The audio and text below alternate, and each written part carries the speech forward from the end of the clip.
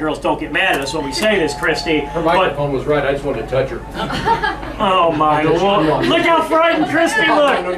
No, I'm just kidding. Christy is here to tell us, present us with a calendar, swimsuit calendar, and tell us all about it. Christy, what's up? I'd just like to give you our new calendar that was just released on Saturday.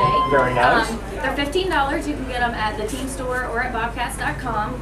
And we're having a huge release Friday at the game. The whole team will be in the team store pregame signing autographs, and then there's also a post-game party for an hour after the game on Friday. Awesome. Christy, probably don't want to send one of these calendars to your grandma. Christy, Christy, no, or from her grandma.